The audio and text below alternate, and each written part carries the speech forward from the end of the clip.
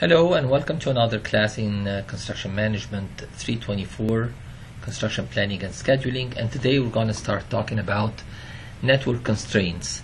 So far we have learned about how to break down the project into work groups and break down these work groups into activities through the work breakdown structure. We learned about how to estimate the duration of an activity, which is going to be through the equation Q over P. We learned about how to sequence the activities in a logical relationship and in a logical network through either ADM or PDM, and especially we're going to focus on PDM. We're not going to discuss ADM anymore. So today we're going to start talking about a new topic, which is network constraints. What are network constraints and what is their effect on the network calculations? So far, just to give you a quick review, when we try to calculate the total float for an activity, we could do it either from the beginning of the activity or from the end. So from the start side, it used to be late start minus early start, or from the finish, it would be late finish minus early finish. And we usually ended up getting the same number from either side. We also used to find that the network should have at least one critical path connecting all the activities, all the critical activities from the beginning of the network till the end, and that was the longest path in the network. Today, once we start talking about network constraints, and later on when we see a numerical example on adding these constraints to the network, we're going to find that they're going to break some rules. So for example, we might end up having an activity that's not critical or non-critical. It might be even half critical. Or we might end up having two different floats for the activity, one calculated from the beginning and one calculated from the end. Or we might end up having a half critical path or an incomplete critical path. All of these are irregularities in the network that might occur due to the introduction of these constraints. So let's go ahead and see what are these constraints, how are they represented on the network, and what is their effect on the network calculations. We talked about milestones and about flags. So some controls may be imposed on the network schedule, usually in the form of milestones or constraints. So for example, if I have to finish a certain part of the project at a certain date, if for example I have a mandatory completion for the substructure work, that includes the foundations and includes all the earthwork and includes all the underground utilities for the project. If I have a deadline by which I have to finish that package of work because it might be affected by weather or any other reason, in this case I might say that this milestone has to be completed by a certain date, or it has to be completed no later than a certain date. As we have defined milestones previously, milestones are zero duration activities. They're not dummy activities, they are just zero duration activities, denoting the start of an event, which in this case could be a start milestone, or the completion of an event, which would be considered a finish milestone. Flags are in a similar way. It could be a start flag or a finish flag. These are checkpoints inserted in the schedule to make sure the sought progress is achieved, and we comply by certain dates that are specified in the project contract. Since these are zero duration activities, they do not affect the forward or the backward path calculations. So we're not adding any numbers, we're not subtracting any numbers, therefore the calculations are going to go as usual. Constraints, on the other hand, are another type of controls that may be either a natural or an artificial constraint imposed on the network, restricting an activity, such as, for example, the constraint could be you cannot start earlier than a certain date, and it's called start no earlier than constraint. Or it could be you cannot finish before a certain date. If, for example, we are going to wait for an external inspection, we cannot finish the activity until the inspection is complete, so we cannot finish before a certain date. Or we cannot start later than a certain date. Again, if it's going to be impacted by weather, we cannot start later than that, and we cannot finish later than a certain date also for the same reason. The most rigid type of constraint is the one that binds me both ways. So starting exactly on a certain date, not before that, not after that, but exactly on, or finishing exactly on a certain date, again, not before, not after, but exactly finishing on a certain date. So these 6 types of constraints, start no earlier than, start no later than, finish no earlier than, finish no later than, start on and finish on, are types of constraints that can be inserted in the network, and they might have some effect on the calculations. Not always, but in many cases they would have an effect on the calculations. Some of them will have an immediate effect on the calculations, as we're going to see in a moment.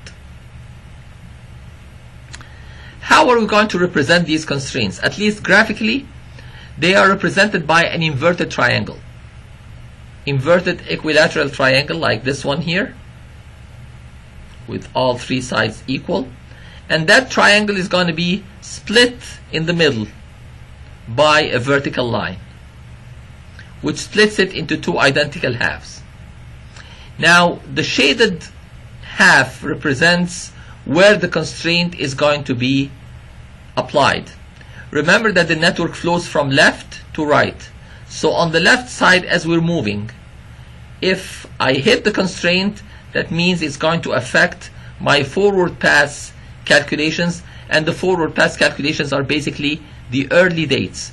So if it's an early date constraint, the shaded part is going to be on the left side of the triangle, or the dark side, the dark part is going to be on the left side of the triangle. If on the other hand, the shaded or the dark side is on the right side, that means it's going to affect my backward pass calculations. It's not going to have any impact on the forward pass, it's only going to affect my backward pass calculations, including late start and late finish. Now, think about it as a one-way valve, for example, or sluice gate that you might have learned about in mechanical or electrical works. So, a one-way valve allows for the flow in one direction and blocks it in the opposite direction. So, if we have an early date constraint, it's going to affect the flow in the forward pass, it's going to block it or have a check on it in the forward pass, whereas in the backward pass it has no effect on the calculations whatsoever. The opposite can be said for the late date constraint. When we are doing the forward pass, it's going to allow our motion to proceed and our numbers to proceed without any modification, whereas in the backward pass it's going to have that check and it might affect these numbers. What if now, so looking at this constraint, for example, here it shows that the left side is shaded. If it is put on the start side of the activity, it would mean start no earlier than. And if it's put on the finish side of the activity, it would mean finish no earlier than. This one, the late date constraint, again, if on the start side, it would say start no later than, and if put on the finish side, it would mean finish no later than. Question now, what if both sides are shaded? What if the whole triangle is darkened or filled? What would that mean? It means that in the forward pass, if it's on the start side, it says start no earlier than. And in the backward pass, it would mean start no later than. So what does that mean? If it says start no earlier than, for example, day 45, start no earlier than day 45, start no later than day 45, what does that leave?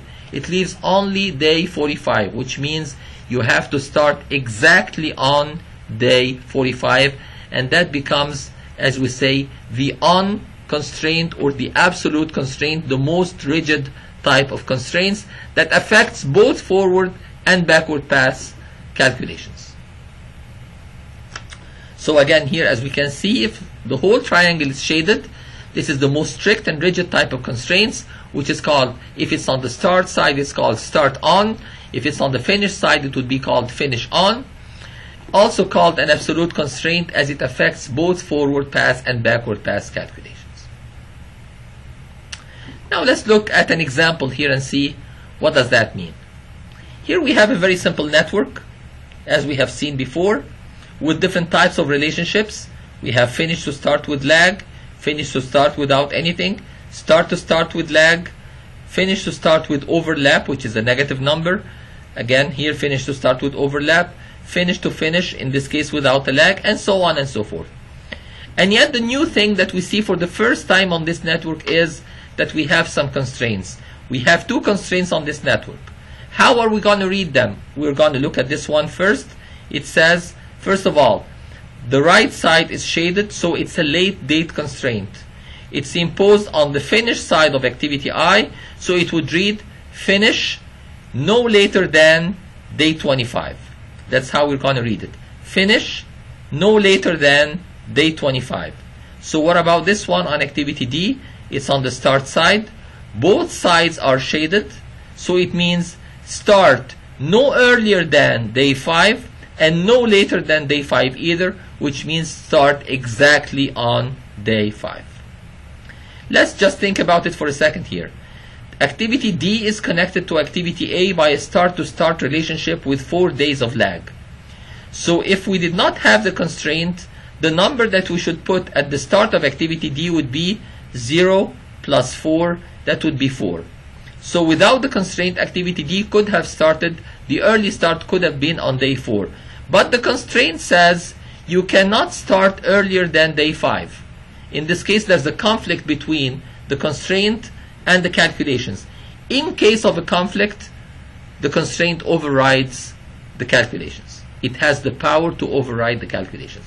In case there's no conflict, so for example, let's say, as we might see in another activity or in another example, if here we had only start no earlier than day, let's say day 3, start no earlier than day 3. For activity D, the calculations say we can start on day 4. Day 4 is not earlier than day 3, so it does not have any conflict with the constraint. In this case, the constraint wouldn't have any effect whatsoever. So that's why in some cases it might have an effect, in some other cases it would be totally neutral. Basically, if there's a conflict between the calculations and the constraint has more power, it would override the calculations. If there's no conflict between the constraint and the calculations, then in this case, as if the constraint does not exist. Which means that whenever we have an absolute constraint like this one, what is that going to do? It's going to create an immediate criticality at that point. If we say start no earlier than 5 and start no later than 5, what does that mean? It means that we have to start exactly on day 5, which means the early start is going to be 5 and the late start is going to be 5. So from this side of the activity, the total float is 0. And that's something new. Activity A might be critical, but activity D, at least on this side of the activity, will definitely be critical. So let's read what we have here on the slide. The network shows, the shown network gives 2 examples of constraints. The first constraint imposed on activity D, start on. It means that activity D should start no earlier and no later than day 5. In other words, it should start exactly on day 5. In the forward pass, the calculated early start of activity D should have been 4, but now it's going to be 5. And so in the backward pass as well. This results in an early finish on day 11 on activity D, because 5 plus 6 would be 11, instead of the natural 10 without the constraint. Similarly, the same constraint is going to affect the late start of activity D, thus overriding any calculated values resulting from the backward pass. Following the same approach, finish no later than with that constraint. If we follow the calculations here, let's go through it very quickly. 0 plus 3, so we're going to have here 3 plus 8, that's 11. 11 minus 2, that's 9, plus 8, that's 17. 17 plus 2, that's 19. 19 coming from activity F. Let's see what we have from the other path. Here we have 3 plus 3, that's 6, plus 4, that's 10. So it would be 10 plus 2, that's 12. So all of that is showing the early dates. If we go back with the backward pass, because again, that is not going to affect the forward pass since the left side is not shaded, it will have an effect only on the backward pass calculations. If you do the math for this network, you're going to find that the originally calculated value starting from resulting from the backward pass in this case would have been 24. Therefore, in the backward pass, this is not going to be affected because it says finish no later than day 25, and the calculated date that we're going to get from the calculations is day 24. Day 24 is already less than day 25. It's already not later than day 25, so it would have no effect in this calculation.